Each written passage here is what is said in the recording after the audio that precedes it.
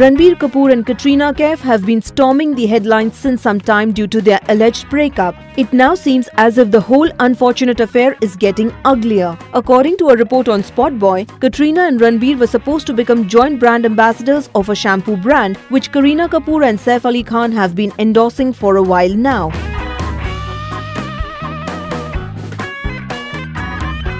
But because the two have allegedly ended their relationship, Katrina has been reportedly expelled from the deal. Only time will tell what more consequences will the alleged split bring forth.